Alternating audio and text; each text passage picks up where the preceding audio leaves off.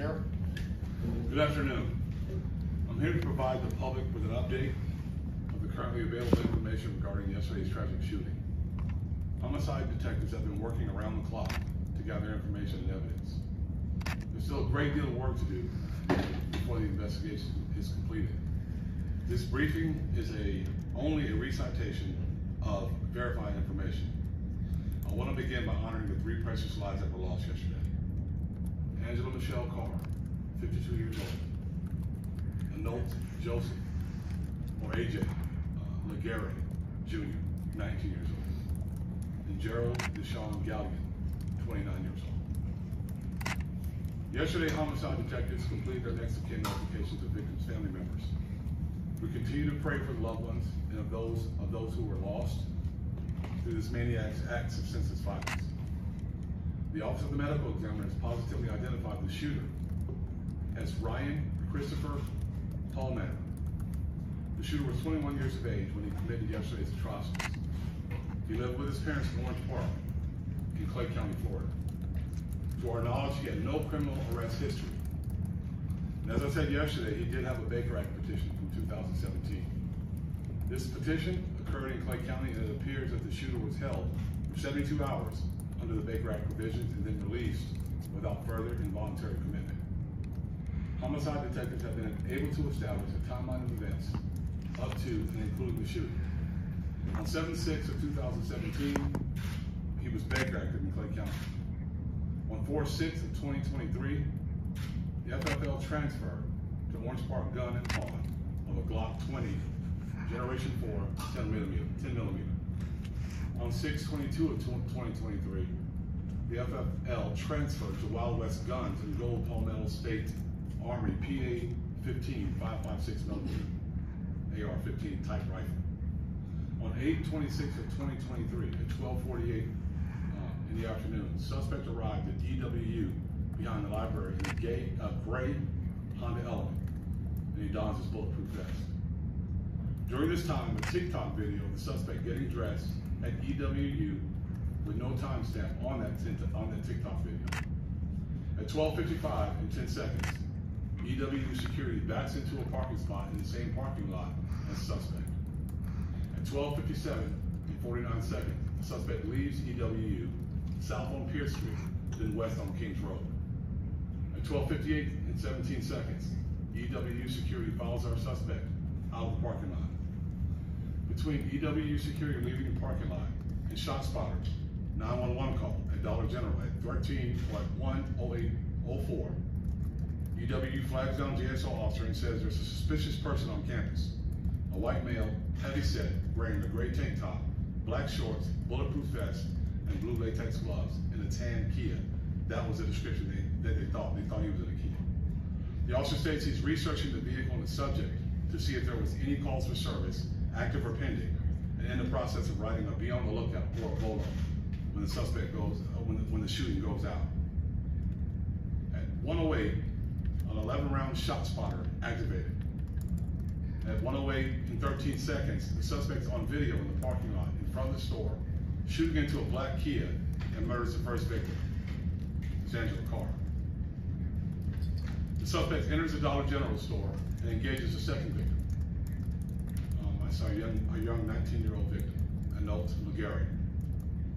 At 1:08 and 24 seconds, multiple witnesses exit the rear door of the store. At 1:08 and 47 seconds, the suspect exits the same rear door.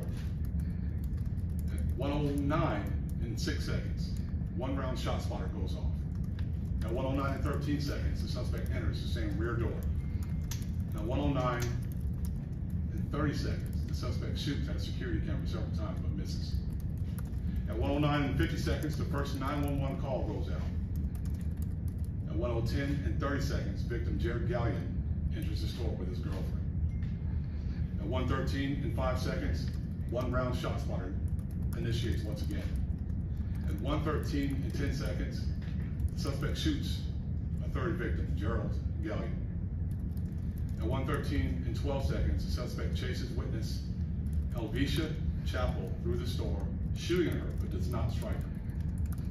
At 1:13 and 25 seconds, Elvisha Campbell exits the rear door, the rear east door of the store.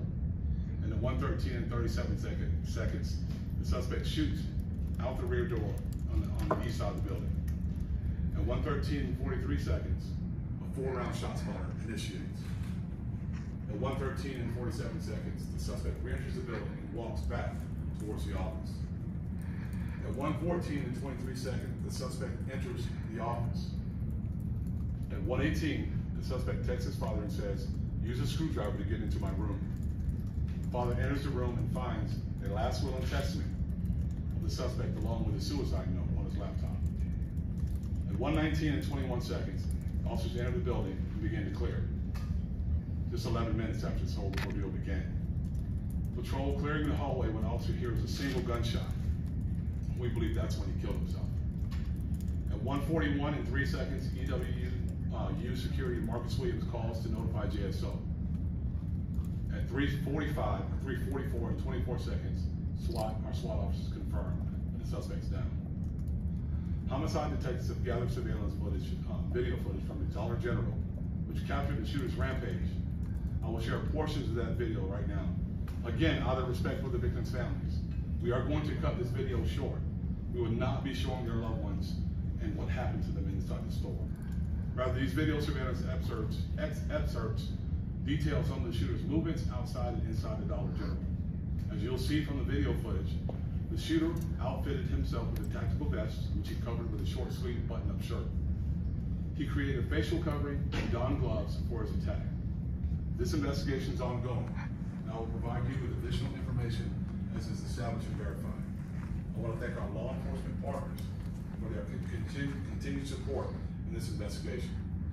As our community collectively grieves this tragedy, this agency will continue to diligently investigate so that we can provide victims, families, and our community with as many answers as we can. Our community is grappling to understand why this atrocity occurred. I urge us all not to look for sense and a senseless act of violence. There's no reason or explanation that we'll ever account for the shooter's decisions and actions. His sickening ideology is not representative of the values of this Jacksonville community that we all love so much. We are not a community of hate. We stand united with the good and decent people of this city. We reject this inexcusable violence. And this agency will not rest until this investigation is complete and every available avenue of accountability has been exhausted. Now I'll be happy to answer any questions after we review this video.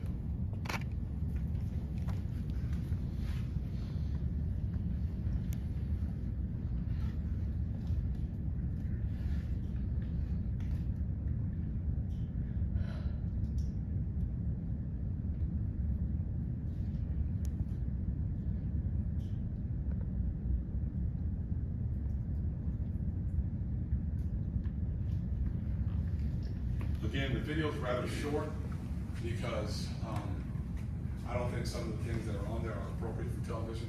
It's not meant to entertain or be insensitive to our victims and our victims' families. So I wanted the people to be able to see exactly what happened in this situation and just how sickening it is. I'll answer any questions.